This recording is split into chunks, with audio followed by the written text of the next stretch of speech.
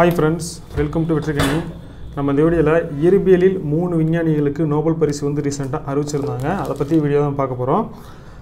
2019ஆம் ஆண்டு இயற்பியலுக்கான நோபல் பரிசு ஸ்வீடன் தலைநகர் ஸ்டாக்ஹோமில் அறிவித்தாங்க.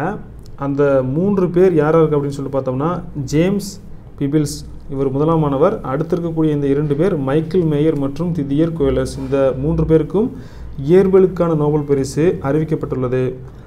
இப்போ வந்து பார்த்தோம் அப்படின்னா, அதன்படி இந்த ஜேம்ஸ் பீபிள்ஸ் இவருக்கு எதற்காக இந்த நோபல் பரிசு அறிவிக்கப்பட்டதுன்னு பார்த்தோம்னா, பௌதீக அண்டவியல் கண்டுபிடிப்புகளுக்காக.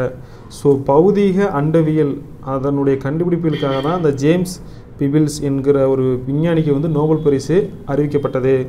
அதற்கு எடுத்திருக்கக்கூடிய அந்த 2 பேர் மைக்கேல் மேயர் மற்றும் திதியர் கோயலோஸ் ஆகிய 2 விஞ்ஞானிகளுக்கும் கொடுத்ததுக்கான பரிசு வந்து அறிவிச்சிருக்கிறதுக்கான காரணம் என்ன அப்படின்னு பார்த்தோம்னா, சூரிய குடும்பத்துக்கு வெளியே சூரியனை போன்ற நட்சத்திரம் ஒன்றை சுற்றி வரும் கோள்கள் பற்றிய கண்டுபிடிப்புக்காக. ஸோ சூரியனே அதனுடைய குடும்பமே எவ்வளோ பெருசு, அதுக்கும் வெளியிலும் இது மாதிரி நட்சத்திர கூட்டங்கள் வந்து இருக்குதுன்னு சொல்லிட்டு கண்டுபிடிச்சிருக்காங்க. அதுக்காக தான் மெயினாக வந்து இவங்களுக்கு இந்த பரிசு வந்து கொடுத்துருக்காங்க. மேலும் இந்த 3 இன்னொரு காரணம் இருக்குது அந்த பரிசு கொடுக்குறதுக்கு. அது என்ன சொல்கிறாங்க அப்படின்னா, இவர்கள் 3 ஆய்வும் பிரபஞ்சம் பற்றிய புரிதலையும் அதில் மனிதன் பூமியின் இடம் பற்றிய புரிதலையும் மேலும் ஆழப்படுத்துவதாக அமைந்துள்ளது அப்படிங்கிறாங்க. அதுக்கடுத்து பார்த்தோம் அப்படின்னா, மைக்கேல் மேயர் திதியர் கோயலஸ் இருவரும் வானியல் ஆய்வில் புரட்சிகரமான ஆய்வுகளை செய்து முடிவுகளை வெளியிட்டுள்ளனர். அதன்படி பார்த்தோம் அப்படின்னா, சூரிய குடும்பத்துக்கு வெளியே சுமார் 4000 கோள்கள் இருப்பது கண்டுபிடிக்கப்பட்டது. நமக்கு தெரிஞ்ச 8 கோள்கள் தான், ஆனால் வெளியில் வந்து 4000 கோள்கள் இருக்குது அப்படின்னு சொல்கிறாங்க. இன்னும் விசித்திர உலகங்கள் நம்ப முடியாத அளவுகளிலும் வடிவங்களிலும் சூரிய குடும்பத்துக்கு வெளியே உள்ளன என்பதையும் இவர்கள் நிரூபித்துள்ளனர். பிரபஞ்சத்தின் புதிரான தோற்றம் பற்றிய அதைவிட புதிரான கோட்பாடுகளின் வரலாற்றில் ஜேம்ஸ் பீபிள்ஸ் கடந்த 20 ஆண்டுகளுக்கு மேலாக மேற்கொண்டு வரும் ஆய்வுகள் பெருவெடிப்பு கோட்பாடு முதல் இன்றைய கோட்பாடுகள் வரை நமது நவீன புரிதல்களின் அடிப்படையிலே வழங்கும் மிகப்பெரிய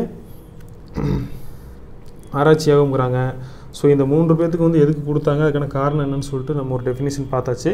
அதுக்கடுத்து மருத்துவத்துறைக்கு ஒரு 3 பேருக்கு அறிவித்தாங்க. அவங்க யாருன்னு சொல்லிட்டு பார்க்கலாம். சர் பீட்டர் ரேட்க்ளிஃப் அப்படிங்கிறவங்க, அதுக்கடுத்து வில்லியம் ஜி கெலின், அதுக்கடுத்து கிரெக் செமென்சா. இந்த 3 பேருக்கும் மருத்துவத்துறைக்காக அறிவிச்சிருக்கிறாங்க. அதுக்கான காரணங்கள் என்னன்னு சொல்லிட்டு பார்க்கலாம். மருத்துவ ஆராய்ச்சியாளர்கள் William G Kaelin, sir Peter ரேட்க்ளிஃப், Greg செமென்சா ஆகியோருக்கு இந்த ஆண்டுக்கான நோபல் பரிசு வழங்கப்படுவதாக அறிவிக்கப்பட்டுள்ளது.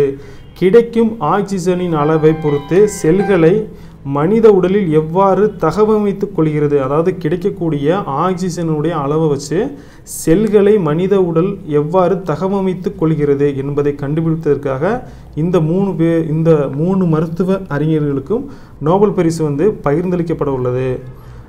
இதில் ஆய்வாளர் கெலின் அமெரிக்காவில் உள்ள ஹார்வர்ட் ஹக்ஸ் மருத்துவ கல்வி நிறுவனத்தில் பணியாற்றி வருகிறார். ஜான் ஹாப்கின்ஸ் செல் பொறியியல் நிறுவனத்தில் நுரையீரல் தொடர்பான ஆய்வு திட்டத்தில் செமென்சோ இயக்குநராக பணியாற்றி வருகிறார். லண்டனில் உள்ள பிரான்சிஸ் கிரெக் கல்வி மையத்தில் மருத்துவ ஆய்வு பிரிவு இயக்குநராக ரேட்க்ளிஃப் இருந்து வருகிறார். டிசம்பர் 10ஆம் தேதி ஸ்டாக்ஹோமில் நடக்கும் நிகழ்ச்சியில் இவர்களுக்கு முறைப்படி நோபல் பரிசு வழங்கப்படும். ஸோ இந்த 3 பேரையும் நான் வச்சுக்கோங்க. அதே மாதிரி மேலே இருக்கக்கூடிய இயற்பியல் இந்த பேர் அவங்க என்ன காரணத்துக்காக இந்த விருது வாங்கினாங்க, மேலும் அவங்க எது தொடர்பான ஆராய்ச்சி பணியில் ஈடுபட்டுருக்காங்க, இது மட்டும் நமக்கு தெரிஞ்சாலே போதும். அதற்கும் மேலும் கூடுதலாக நமக்கு தேவைப்படும் ஒரு தகவல் என்னென்னா, ஒவ்வொருத்தரும் எந்த நாட்டை சேர்ந்தவங்க, அதனுடைய தகவல் வந்து நமக்கு தேவையில்லை. ஸோ அது உங்களுக்கு தெரிஞ்சது அப்படின்னா, அந்த ஒவ்வொரு அறிஞர்களும் எந்தெந்த நாட்டை சேர்ந்தோன்னு சொல்லி தெரிஞ்சதுன்னா கமெண்ட் பாக்ஸில் சொல்லுங்கள். நன்றி.